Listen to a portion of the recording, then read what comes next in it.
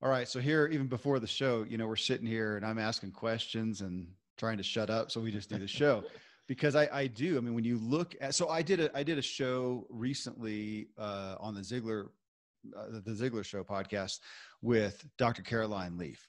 Yeah. And I said, and this is where we can start here. I said, okay, so talking about brain growth, is that fair to say? I use the analogy of a warehouse. Let's say that Kevin Miller's my head is a warehouse. It's 10,000 square feet and it's got 6-inch walls. And I can read and learn and whatever, and fill it with more knowledge and more knowledge and more knowledge. So I'm thinking of, just filling the shelves. But is it fair to say brain growth is saying, okay, what if I want, though, instead of just filling it with knowledge, I actually want the capacity to increase. I want to be able to I want 10,000 square feet to be 15,000 square feet. And I want thicker walls. I want, foot, like my house, straw bale walls.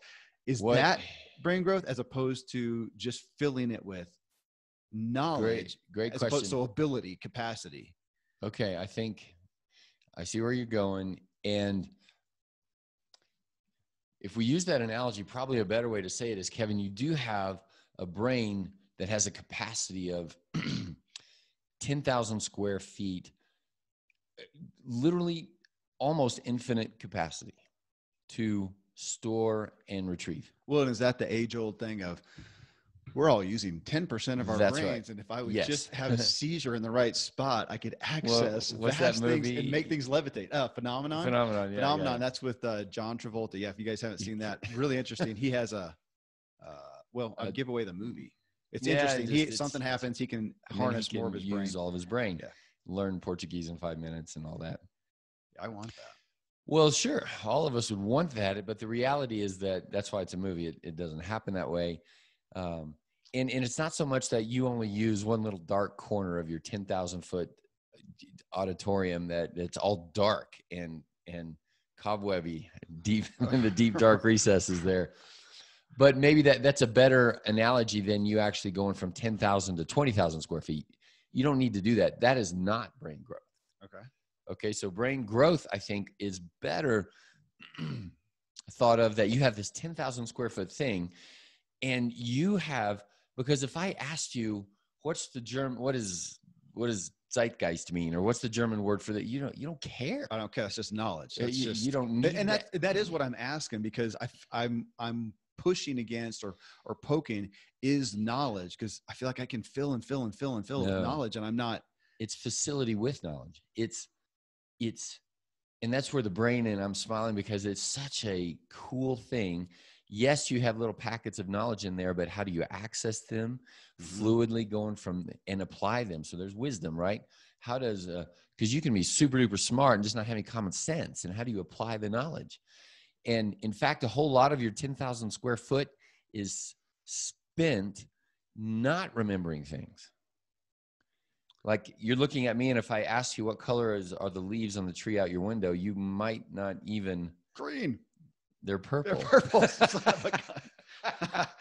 So there's a good case in point that now they used to be green. Yeah, so maybe a trick question. But you don't need to know that. Now, if you're a horticulturalist or something like that, you would know. Well, we recently watched you did too, the old Sherlock, right? Yeah. The old Benedict Cumberbatch. Yeah. And he does that. He's super smart. And in the movie, they're saying, the guy he didn't know about the earth was round and something about the moon. And his buddy was like, how can you possibly not know that? Yeah. Or even something he did know last week, and now he doesn't remember. Why do you not remember? He says, well, I needed more room for other stuff. In essence, I love that. There was somebody who was long time ago, Henry Ford, it wasn't Henry Ford, one of these old historical, big names, who was accused of being dumb. And he said, in essence, I'm paraphrasing really badly, but he said, you're asking me about, knowledge and memory, stuff that I can find in a book. Why use up my brain for that? I want to use it for XYZ, which I think about a lot because I'm concerned with critical thinking, creative thinking, intuition, these things. I want my brain. I want the intuition of Jason Bourne, you know, and being aware of my surroundings. I want a question to come up or a problem to come up and a quick solution. That, you know, the opposite of what we have with brain fog these days, where, man, I just can't get my brain, which, you know, that's the far end of that spectrum. But over here, man, I want my brain working. I mean, I guess I'm writing a book right now. I need to be able to go down the rabbit hole and think critically and whatever. So I want my brain working better at better capacity. That description is more about the fluidity of the things about the brain that people don't think about. So the default mode network is, what's the default mode? So a lot of what you just said is remember on Jason Bourne, on the very first one, he didn't understand why he had memorized all of the car's license plates on the way in. Yeah. He didn't at that point in time really want to know that. He didn't know why he knew that. So you don't even know what color the leaves are. So you don't want Jason Bourne's brain. He needed that in he had honed that in. Right. And it became habit. Yeah. I don't need to do that going to the restaurant, because chances are nobody's there to assassinate me. Probably not.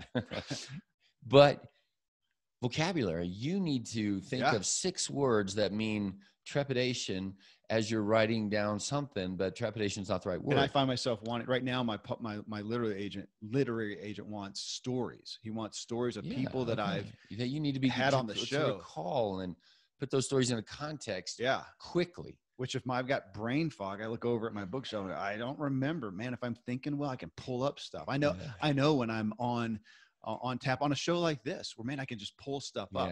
And I've had shows like that, man. Any thought that comes to mind, and I got the reference, I got the whatever. And I've had other shows where I'm just can't think of the word, dude. I just the tip of the tongue kind of thing. So that tip of the tongue idea, the word is there, you know it. Yeah. But the accessing of it, so it's the fluidity and the quickness of access. And here, so much of the brain action depends upon what you did yesterday and 10,000 yesterdays. So now we're back to that idea of habit.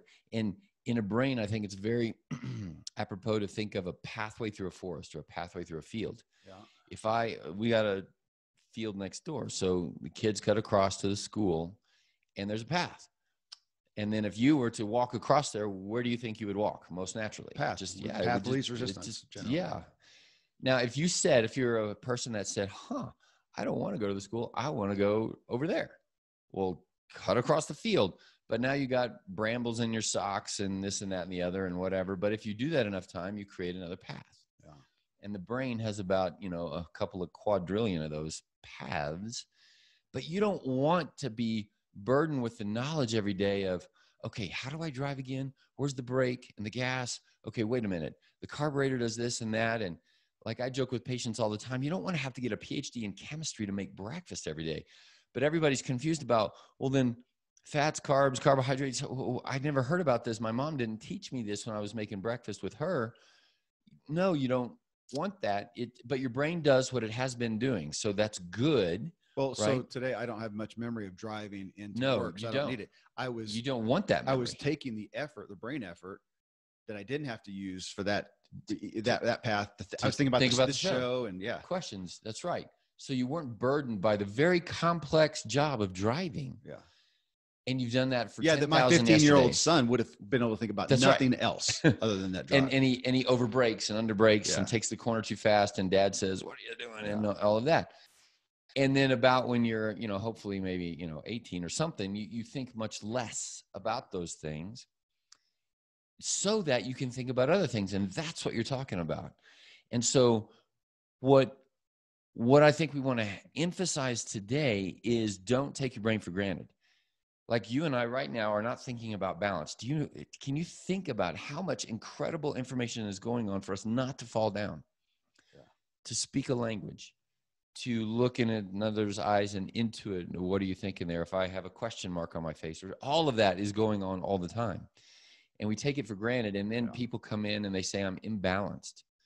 And I say, have you fallen down? And they're like, well, no, I don't fall down. But, the nuance of over my golf ball or something, I'm just a little off. Well, for Tiger Woods, that means a couple of $1 million per swing. And for somebody else, it just means, with the guys. And for somebody else, if they don't golf, they don't even know yet. So So how do you grow then your brain? You actually create habit. So this touches on like willpower, like what you create your environment so you don't have to think about the snack in your cabinet over there or whatever. 1,000 variations on that. You set your car up to, like, you need to not drive a Ferrari because will go too fast. Yeah. So kiddo, stay in my Suburban that I drove this morning. It has 212,000 miles and 0 to 60 and almost never. That's right. Yeah. So that default mode network and the facility, and now on the negative side, that pathway that easily gets you from your house to here, and you don't have to think about it, and it's very efficient. Let's just say it's not a great pathway. Now it's a rut, and now think of our pathway across the woods over here. Think of the trenches in World War I. Now it's a 10-foot deep trench, and you try to climb out of that to do something there, and you just slip back in. And you're like, oh, it's so hard. I just can't not eat a snack. And not only is it right there, but every other thing about your life slips you back into this habit. And you're trying to get out, but it's so hard. And then most people say, God wants me to be this way, or I don't want to think about it today, or whatever. And they just walk to the next lunch thing, and they make the rut deeper and deeper and deeper. And you see the balance there of how do you create an efficient path, but not a rut that you can't get out of. And I kind of think of the brain as full of these grooves, right? Like I want a groove of kindness. Yeah. I want to be a deeper rut of responding to people in such a way. And honestly, so, we think of Sermon on the Mount, and that's what Jesus, when was the last time you ever, quote unquote, turn the other cheek? And the teaching there is to not grit your teeth and say, all right, you idiot, go ahead and hit me on the other side. That's not the point. Yeah.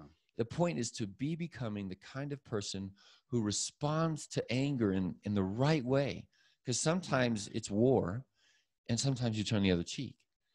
So how do you do that? Well, yesterday, I tried to be becoming the kind of person that was going to be kind when I needed to be kind, or stern when I needed to be stern, or stop at a red light without thinking about it.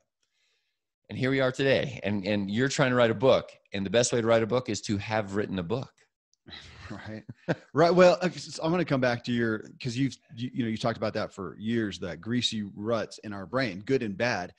And I am increasingly just, it's so overwhelming how we are given, we get those in our upbringing where we don't have a choice.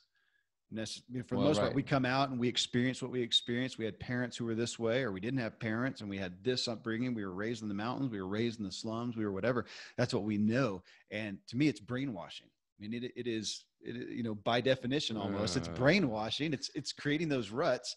And then we come out and we see different opportunities, different things, different ideas.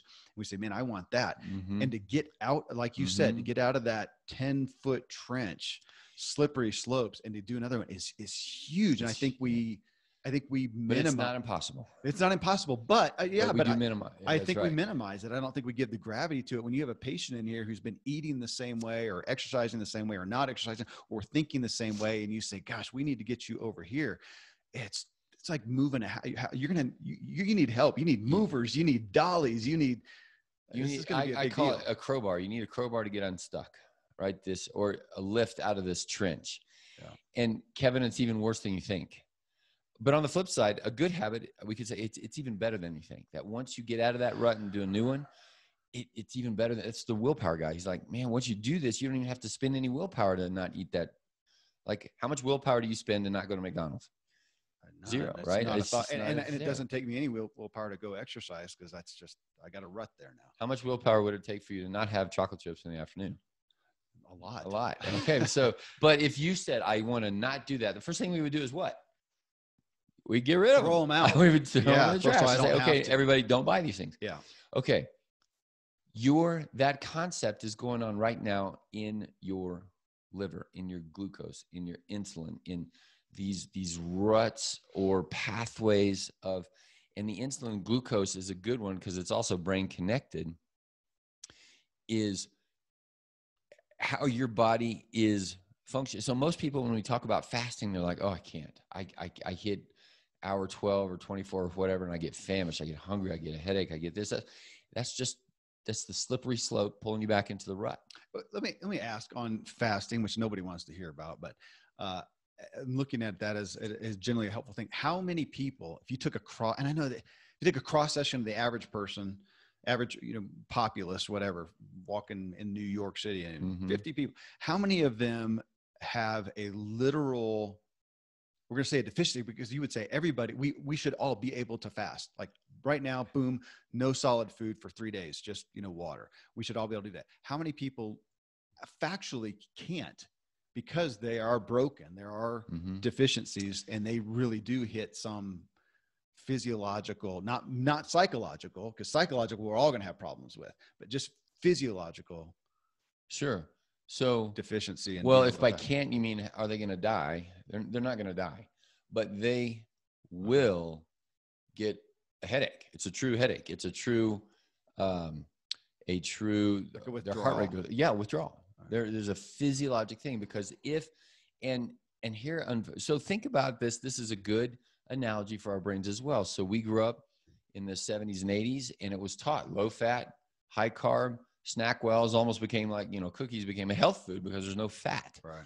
And so 20, 30, 40 years of that. So then, and people got taught, 6 small meals a day, fat or fuel your body. You don't want your body to consume your muscles. So especially if you're working out, you carb load, all that. And what it created these trenches. So those 50 people walking in down New York City, they have never gone 3-4 hours without of feeding. So you're always in a fed state or a semi-fed state. They never get into a fasting state. Well, they can't hit those other things. And so it's just like, it's the cast. Remember the cast on your arm? And what happened? Have you ever had a cast? Yeah. So what happened when you moved your arm in the first 5 minutes after you took the cast off? It hurt. Yeah. The joint is stiff and it hurt. Well, then if you're a smart person, you would say, ooh, put the cast on. I am getting signals that this is not good for my body. That's the trench. You've trenched in. This joint does not move. Yeah. And it'll lock up. Frozen shoulder is the most common. So people, their shoulder hurts, so they hold their arm like this.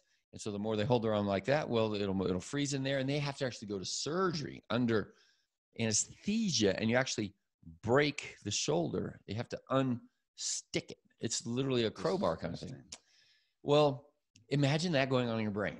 And so people, it's not so much that you need a 10,000 square foot. You just need to grease up the dark corners. If you want to, we can look at language. So talk about imprinting, right? So language is imprinted on you early. Yeah. But if you're 2 or 3 or 4 and you get adopted into a Chinese family or whatever, you're most likely going to have no accent. You'll never remember English or whatever. But if you're about, 7 or 8, a foreign language becomes significantly harder, but way easier than if you're 18 and older. Because from about 6 to 18, now your body, your brain starts to spend energy to prune. Okay. A lot of that happens during adolescence. So, and then if they're drinking drugs and, doing stuff that hampers that. So this is why we say in Colorado, legal marijuana or whatever, but no, it's bad for kids because it hampers this process of neuroplasticity and pruning, because the 15-year-old its language center is not going to be developed anymore.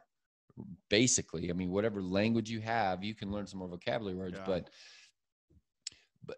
and I went to learn the German thing, and I wanted to become fluent. It's much harder when you're 20. Your pruning thing, that's interesting, because I've spent my lifetime enhancing the language side of my brain, and I pruned a long time ago. When was the last time you did calculus? Exactly, math. I never liked it.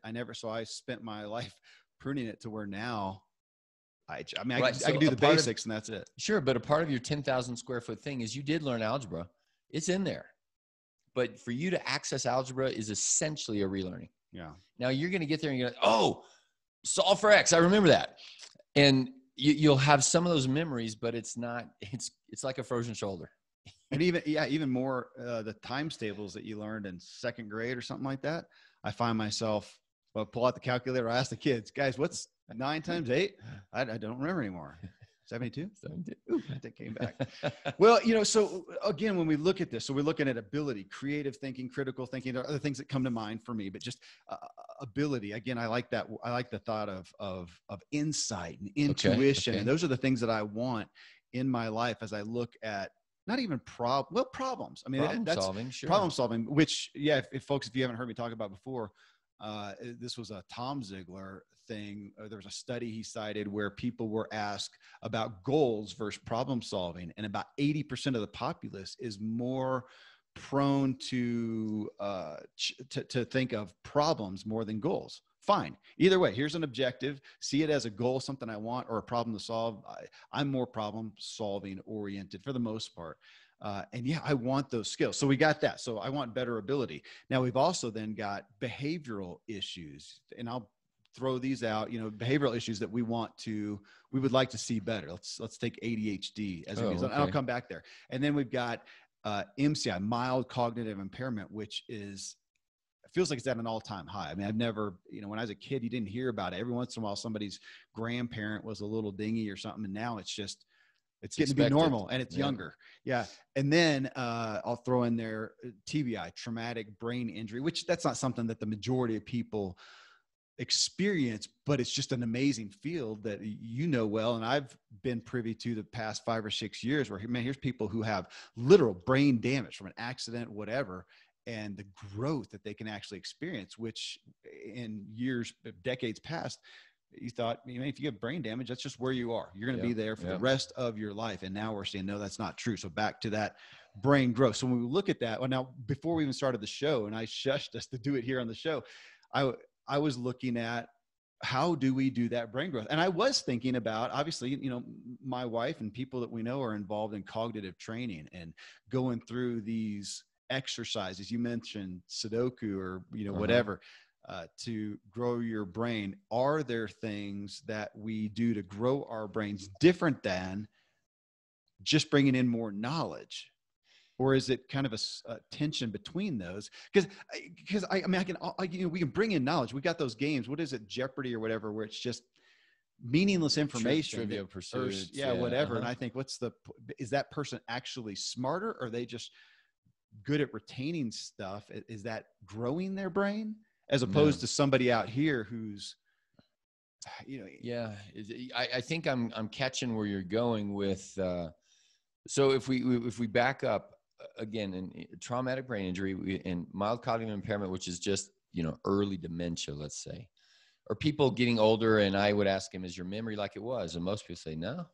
And there's one of the, we expect it not to be. Yeah. I'm now 50. Well, I'm older. I'm 50. I can't do that exercise. I can't think as well. And then if they say, gosh, I'd really want to use my brain, what do I do? Do I do Sudoku or Trivial Pursuit, or how do I do it? And so hands down, all of these things, and part of what your wife does with Learning RX and the coaching, and that's a way to do it. And then there's another field of neurofeedback, and these guys are using electrical signals to stimulate the brain, just like, for physical therapy on a muscle. Like if we can attach an electrode in that muscle and make it contract. Yeah.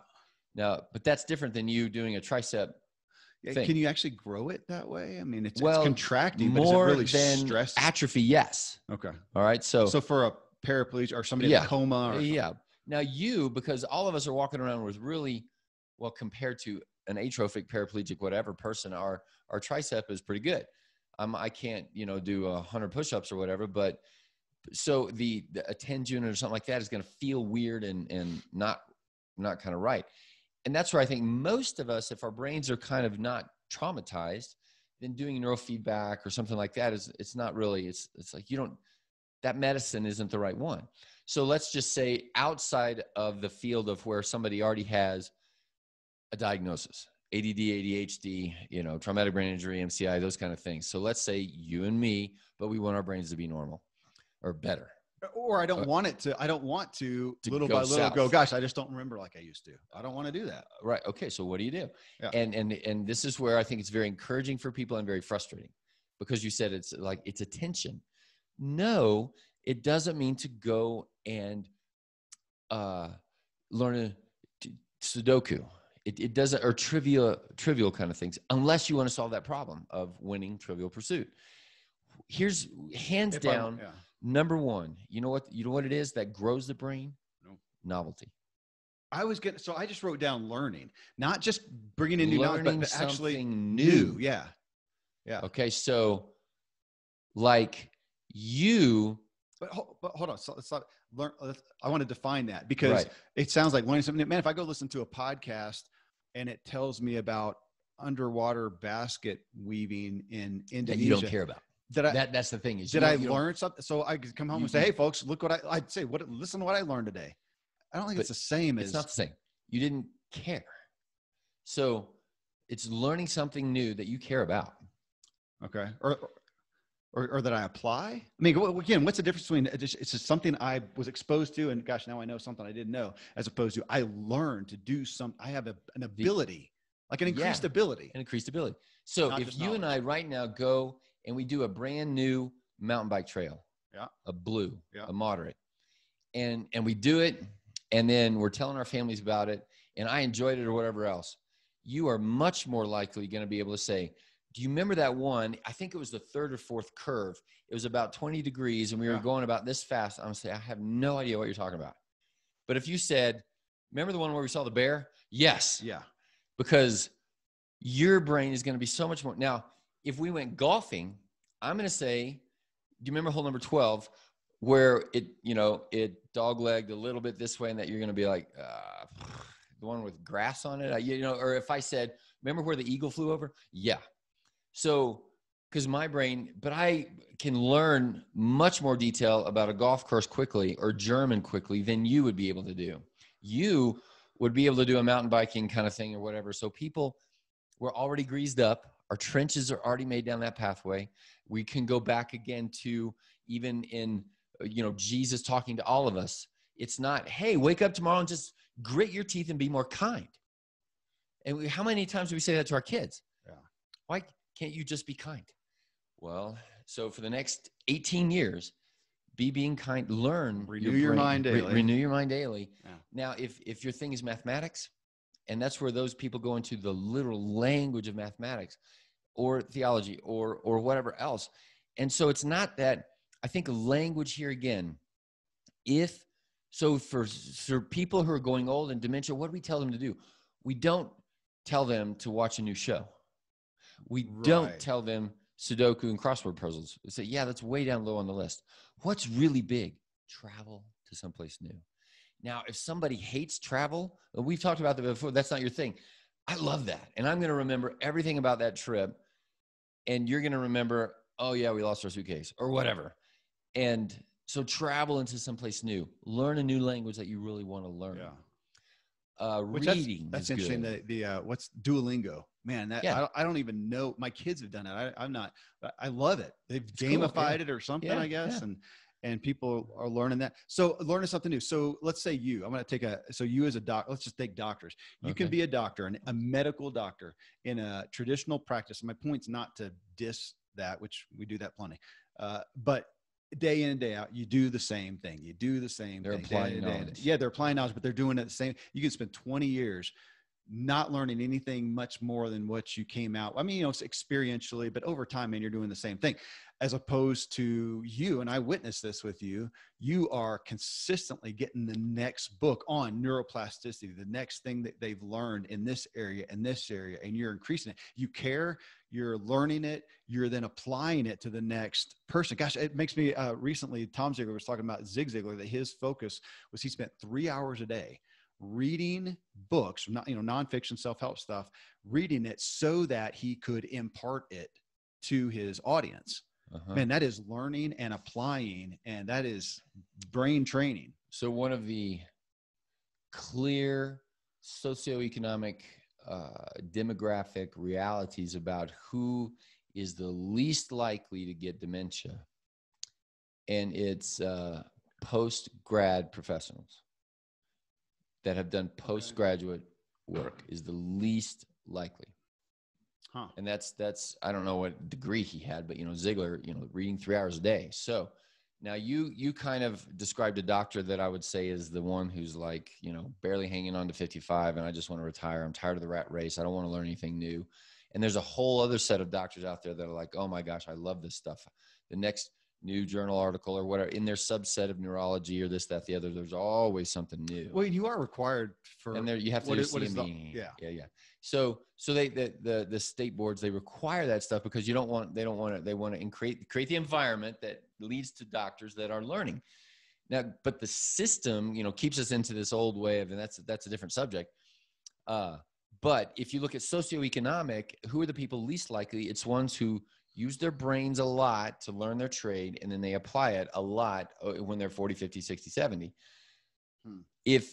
Okay, so let's go into the other thing. So novelty, but also if you are trying to learn a new language or read a new book or get a new skill or something like that, but you don't exercise, you're not going to be nearly as successful. Why? Because exercise, we know this exercise, and it does a lot of things in the brain, but a famous one is it creates more BDNF. So brain-derived neurotrophic factor. Neurotrophic means brain growth. So the whole topic of today is neuroplasticity, brain growth, brain-derived neurotrophic factor, BDNF. How do you stimulate BDNF? And we're right back to all of our shows. Number one, exercise. Number one, sleep.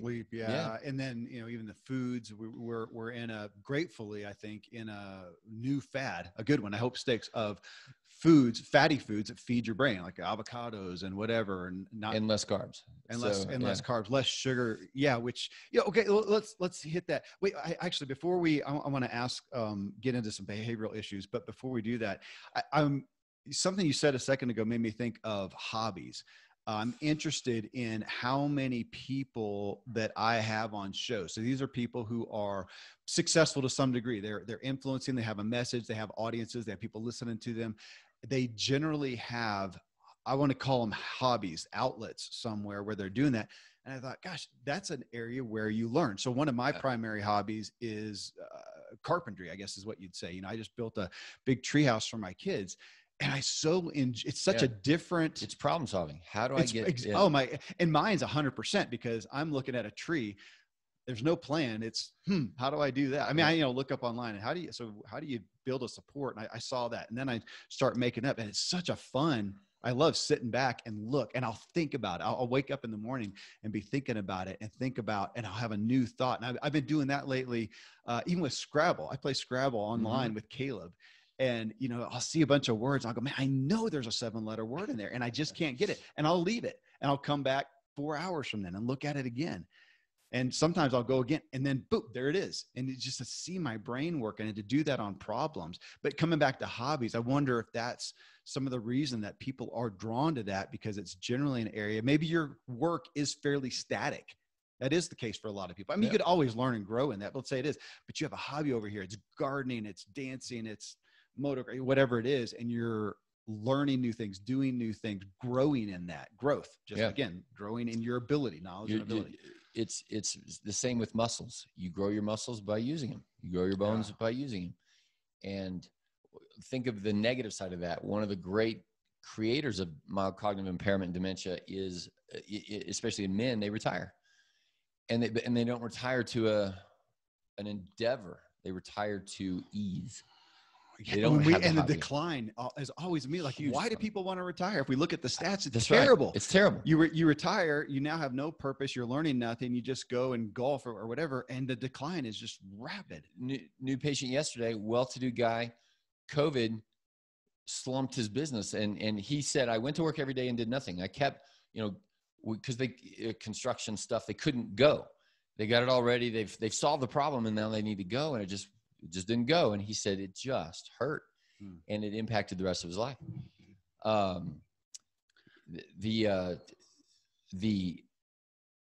Go ahead back to your. So we've been, I feel like we've done a good job of covering just basic ability, the things that we want to do to learn, if let's say there's not a problem. Now, if we transition into problems, and I just kind of laid them out from, acute, let's say some behavioral problems, MCI, mild cognitive impairment, traumatic brain injury, behavioral issues. I mean, you see the first thought, maybe it's not fair. Right? Well, I guess it's because, my wife and of course people we know work with Learning RX, and they deal a lot with kids who have things like ADHD and I don't know what other behavioral, stuff that you got kids on Ritalin and whatever. I mean, what are all the, Yeah, I don't. We talked about that a little bit. I don't think of that as behavioral issues. but Like, parents are dealing with the kid in school and behavioral problems, these outbursts, lack of attention, hyperactivity, whatever. I mean, behavioral issues and right, they're an outgrowth of an underlying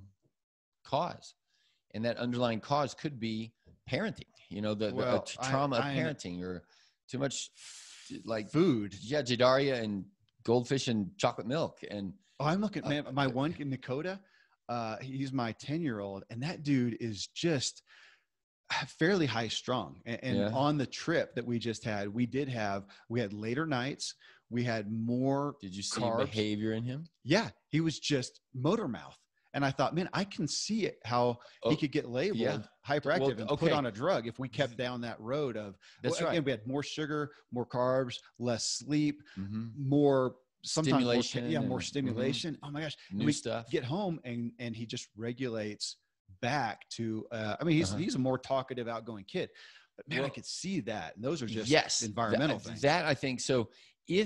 And that's where my heart reaches out to our hearers, is to say, you're seeing these behavioral things in your kids, and sometimes we blame ourselves or gosh, what's wrong with my kid? And of course you go to your doctor, and this is where it's the frustration of you get a medicine. So you won't remember this, but when my oldest, who's 14, was 4, so we're 10 years later, in a space of about 4 weeks, kind of like Nakota. No, I remember. We saw clear ADHD, like severe. It developed. He got sick, and then he recovered, and then he got a virus. And then just in a short amount of time, we saw a behavioral change. He also kind of had a little, what I thought was a tick. He kept touching his face, and he would have to he just itched became tomato head. Like if you see people who they exercise and they just get red, clearly within 4 to 5 weeks. And this was at the beginning of my functional medicine learning and all of that. And like you were just saying, if I had been a normal parent or whatever, like, my gosh, I've got to get my kid to the doctor. What's going on? He can't sit still for school. Or at the dinner table, if I clamped down and said, be still, don't touch your face or anything, he would obtund. He would just almost fall asleep sitting there. Long story short, come to find out that, why did it happen? We don't really know, but there's dramatic food sensitivities, and we had to do a lot of work. He had some insufficiencies there. And 4 months later, there's no sign of ADD or ADHD. And 10 years later, he's a fine student and all of that. But what would the pathway have been? Down that brain-related, behavioral, consequential thing that now 30-40% of all of our students are suffering with, some kind of diagnosis, whether it's inflammation of the body like asthma, or inflammation of the brain, or behavioral issues. And is it related to the fact that kids don't sleep enough these days? Yes. They stimulate with these screens too much? Yes. The sugar, the caffeine? Yes. All of these things. So in the brain of all that, remember how we said we take for granted our balance right here. Your brain is the most complicated sensitive instrument in the universe that we know about. We take it for granted, and then we think we can survive on 6 hours of sleep. That we can have disdain for our job and not think that does something to the pruning of our brain day in and day out. Or even worse, disdain for a spouse or be in a toxic relationship. And imagine what that does to your brain. You're not growing. You're stunting. All of those things. And if you don't exercise, BDNF is fertilizer. Just day in and day out, that little extra fertilizer of growth. And there is no magic pill for this. You can't learn a language like John Travolta did in 5 minutes. It won't happen that way. So what do? You have to make a decision and choose. You set up your pathways day in and day out. And that is never going to win a political election. Nobody ever wins on, hey, personal responsibility and slow growth. That book won't sell. Yeah. Oh gosh, you saying that, I almost feel responsibility to say, when we talk about exercise, and I talk about that, man, it takes no willpower for me to exercise. I got that rut down. That can sound, if that sounds elitist or arrogant or whatever, I am aware that I think I hold on to that stuff for dear life. I hold on to my healthy food, getting sleep, exercise, because when it comes down to it, there's an undercurrent for me of the overwhelmedness of life. And I think I'm without those things, I would be the deep end of depression and despair. I get that. And I think I gravitate towards those things as a lifeline, because without them, that's goosebumpy right there. Not to make light of it. So we were doing a church meeting the other day and about the youth, and sort of the icebreaker question was, what's your favorite food? And kind of in a joking way, but also in all seriousness, I said, I'm just on Brussels sprouts. I'm so you're the most unpopular guy ever in the youth group. A youth group Brussels sprout party. That was one of our ideas, though. I'd probably said cheesecake. We're going to do a youth group where the Brussels sprouts are covered in chocolate, and you tell the kids it's chocolate balls. It's sweet. And you see how many they can eat. If you had a good salty one, it might be okay. Dark chocolate. Dark chocolate and Brussels sprouts. But no, like you said, I don't take that for granted. I remember the days I didn't like the vegetables, and I'm wrestling with my kids. Just, choose to like it, and now, and they don't. I hope for the future for them to actually get to the point where they can decide that. But like you're saying, these are, and our friend Dustin, he said, these habits of my connection to God, my connection to sleep, they're lifelines, because he was in the storm and the deep end was so close. Well, kind of like that. It reminds me of the fear of God. We hear that. And if you're from grew up in the church, that probably has all kinds of negative baggage. I understand that from an awe. I fear respect of. I fear the lack of God. I fear the lack of light in my life, that I will be overcome by darkness. I have the similar fear of disability. The lack of exercise. Equals inability. Where is that going to? If I stop now, where is it going to lead to, man? A year from now, I'll be that less able. Like we say, it leads to glass of sweet tea and a rocking chair on the front porch and your grandpa on the couch. Yeah. Like we just spent 10 days and we imbibed on everything you imbibe on. We did. And my wife at some point, she says, man, I'm looking forward to this being over, because I've got to stop indulging. Some Brussels sprouts. Yeah. I've got to but to go down that road too long, too far is a fearful thing. So, so maybe some of the behavioral, is outside a little bit of this brain growth, but I do want to talk about, traumatic brain injury. We can go into that. That's so few people, but MCI, mild. Hang on. It's not, because everybody out there has had a head bonk. Yeah. Okay. Now TBI is basically a grayscale. So traumatic brain injury. And if you think super severe now it's all the military guys and, loss of consciousness or a coma for 5 minutes or something like that. Okay. That's the black. Well, we recently since if anybody has seen the movie Concussion with Will Smith, and okay, it's depiction of Dr. Amalu, I can't remember, but it's on the NFL players, and so these guys constant little concussions, whether they got knocked out or not. If you quote unquote got your bell rung, I saw stars. I couldn't remember for a few minutes. One of our friends just literally last week was skating, fell backwards. And they said I wasn't knocked out, but I have no memory. Well, that's a concussion. And so we say, look, if I cut your skin, even if you heal it perfectly, there will be a scar. Yeah. So imagine that on your brain, and that scar on your brain basically means when you go to retrieve that data, there's a speed bump. There's how big? So think about it. How many people have had? And you said not very many people. I'm like, no, everybody. I guess so. Okay. Yeah. Okay. So everybody has had a grayscale, like. All of our kids bonk their head and they cry, whatever else. And actually kids are set up great for falling. They got heavy heads and they're close to the ground and they're squishy. So they really do bounce way more than we would. And then for us, it's the bike wreck, it's the whatever else, it's those kinds of things. Which let me just for an analogy, the thing in there is, like take a woodpecker, which are constant at my home right now.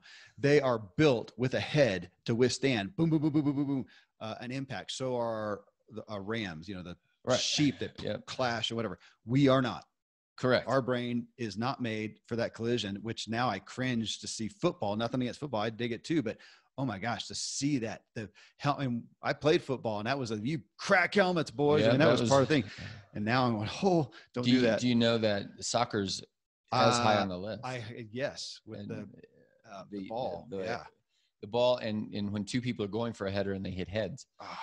Yeah. And so, we don't allow you have to be 10 or 12 and under, I think, in order to head the ball. But even then, a well-kicked ball, and you're doing that, and they always hit the top of their head. They never hit it in the right spot. And that is a little bit of brain trauma. So that's over here on the left side. That's not super severe, but how many of those in a unique individual, one kid can do 10 and he's fine. Another kid, he does number 11 and it did something. And is that going to impact his behavior? Yes. So I do sometimes the pre-participation high school football store, and I'm doing this kid, and he's like, "Yeah, I play football." And the mom said, "Yeah, he got his bell rung last year, and we're not really worried, or we're kind of worried a little bit." And his dad was one of the coaches, and his mom said these words: "Yeah, he didn't smile the rest of the year." Goodness. And I raised my eyebrow and I'm like, "What do you mean?" Kind of joking, and she's like, "No, well, that's a behavior change, like you're talking about." So. But people love football, the religion of football, the idol. So they literally sacrifice the health of your kid to this. Well, since that, I don't know if I can attribute it to that movie, but the big brouhaha, they did change the helmets, and I don't know if they did anything more than that. I don't know. I mean, yeah, I think that, for sure, the participation stuff and the high school sports, if you get knocked out or whatever, they pull you out a lot better now. So there's lots of change for sure. And even Marcy, running the coach, she has to make the coaches go through, you have to do the training so that when your kid gets hit and they say weird things, you pull them out. You don't say, "Oh, you're fine," and go back in there and be tough and all that. So it is better, but we're back to people who in their 40s or 50s. And if you had, so I told the guy the other day, I said, from now on and forevermore, you are more likely to get dementia. There it is. Are you more likely? Yes. Well, what do I do? Now we're back to your question. How do I, now that I know I'm going to have this scar in my warehouse that's going to, as I try to go get that information, but it tips me over this way, it's going to take more time to get that information or whatever else.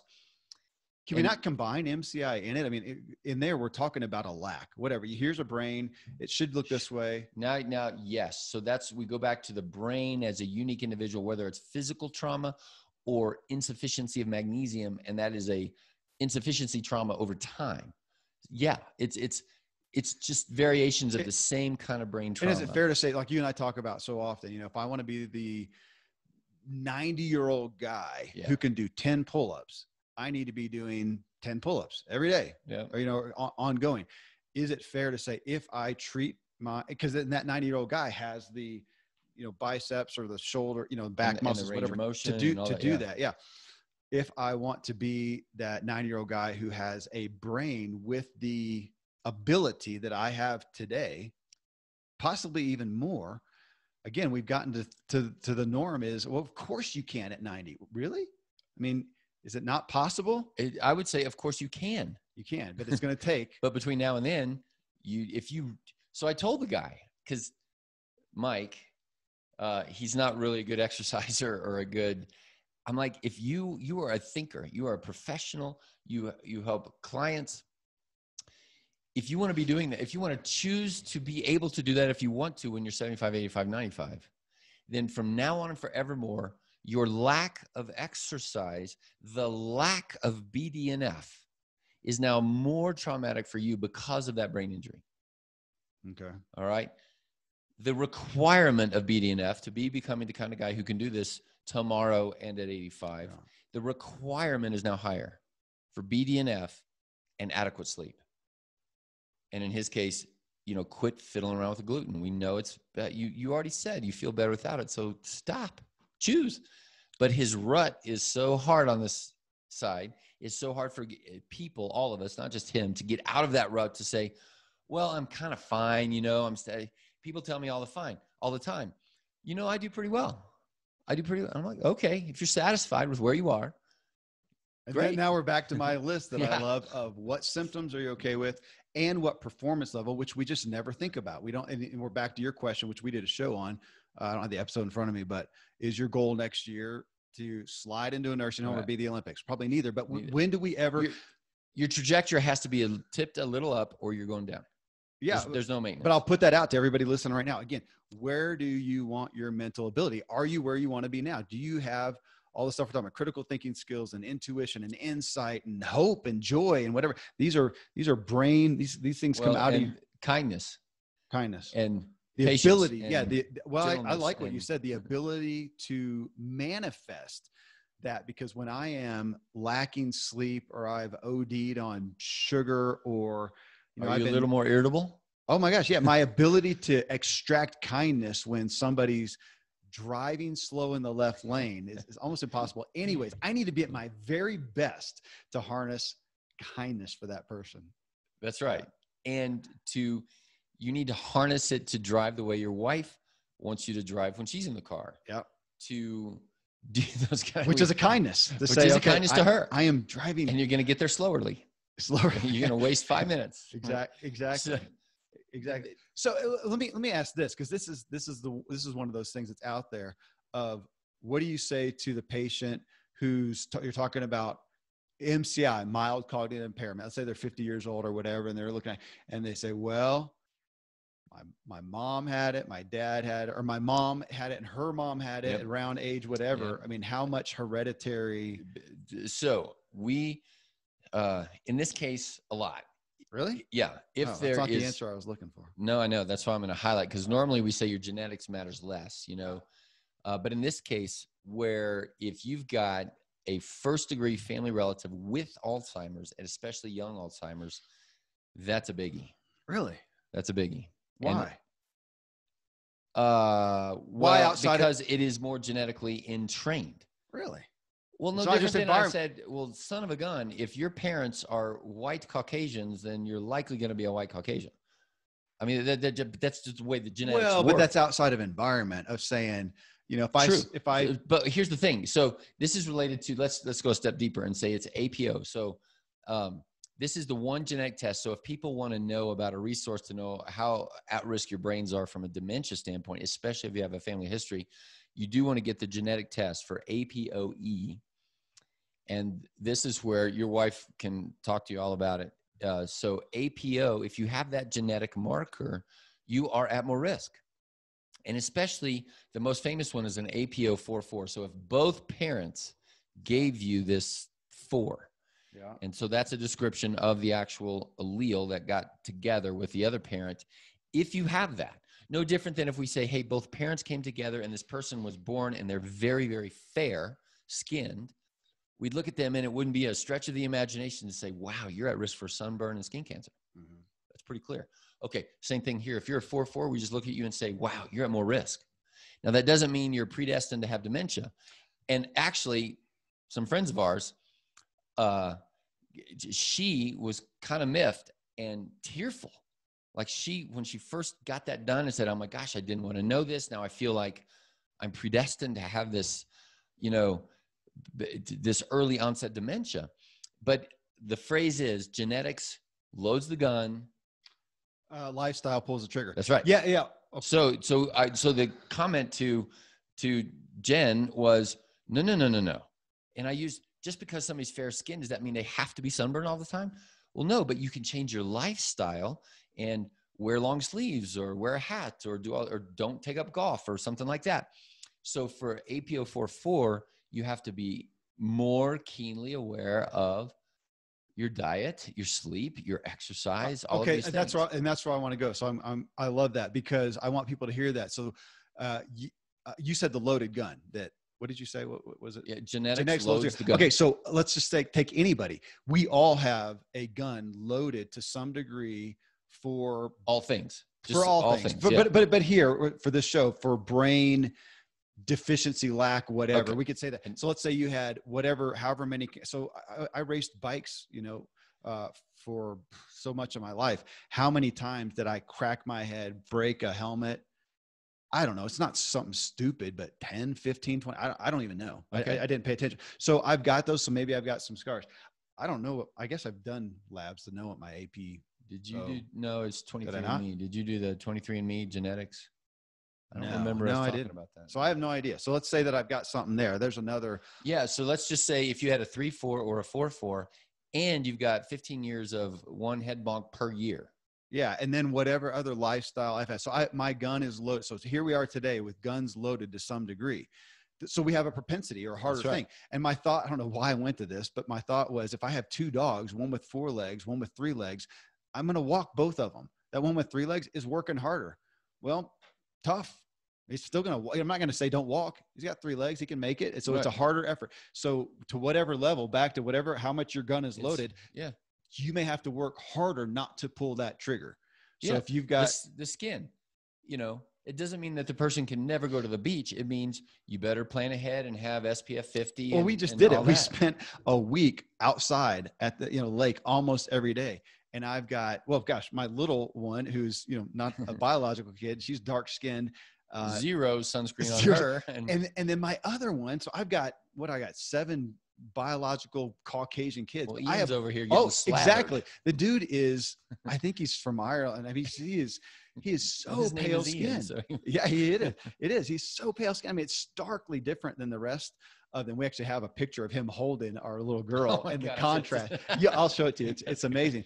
But so he's the one with, as much as we could, a hat on, extra sunscreen, less time out there. And so our family's the same, right? So Sagan's very fair, and he's the one that, also doesn't have any hair. So we constantly are asking about a hat and sunscreen and all of that. We were just in Wichita at the pool, and same kind of thing. He has to be on the clock scheduled. Hey, get out, dry off, reapply and all that. Reapply, let it dry before you get all this. Oh my gosh. Yeah. Okay. But there's the thing, the lifestyle. So genetically you can't change that, but you change the lifestyle. So imagine the trigger finger. So lifestyle pulls the trigger. Yeah. Well, imagine if, genetically you have a itchy trigger, a hair, what do they call it? Hair. Yeah. I can't remember either. The trigger is really easy to pull. Or imagine some old sticky gun that you have to squeeze really hard. So your daughter, your youngest, Jadaria, you have to put her in the sun 20 hours a day. She's just not going to burn. Yeah. So that is stuck. That bullet is never going to fire that she gets a sunburn. And the same is true for especially Indian people, Indian, like that. They can still burn African-American and Black people. They can burn but it's just less propensity. It's just less propensity. Yeah. No different. Take Ian and Jadaria, and he can have sugar. Doesn't bother him as much, and do it to her, and she's and she's gonna propensity. So that I love that. So this, when we're talking about this brain training, all of this is going into the brain. Yeah. So some people have a genetic propensity to be math or language or whatever else, and they learn better. They gravitate towards those things. That's not. And you mentioned behavior, and I would say if. This is where it gets so complex, but we quote that scripture, train up a child in the way they should go. So we can't insist that our kids learn calculus because I love calculus. Mm-hmm. Some of them are gifted over here with creative, and some of them are gifted over here. And we can't insist that they learn at a desk all the time. And some need to learn by doing. Some need to learn by hearing, some whatever else. And all of those, but that makes the job of teaching and parenting that much harder to do. And our system doesn't do it very well. And so then the one who needs to learn by doing, not only does he get not enough sleep, too many screens, too much sugar, and then you're going to stick him at a desk or her. And why? That's not a behavioral necessarily thing. Now behavior starts to come into it because as that kid then reaches his own thinking ability, he's choosing these things. But it's like what you said at the beginning, the imprinting, the patterning, the pathways through the brain that we create, the ruts or the paths, the helpful paths or the destructive ruts are there. Yeah.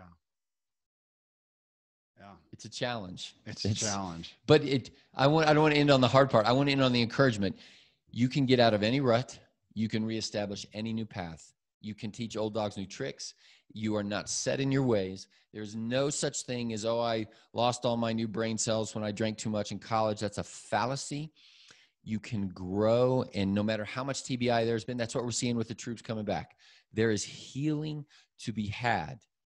And yes, it comes through exercise and sleep and relationships and novelty and learning something new and coaching and training and hope.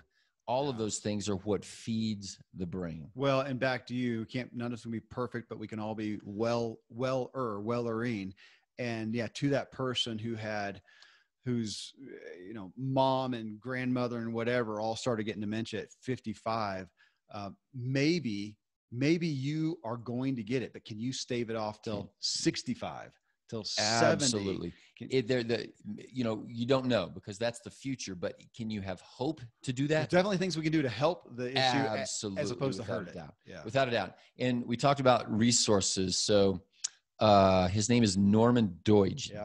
Doidge. His books, and he's got some TED Talks, The Brain's Way of Healing. And his other book is The Brain That Heals Itself.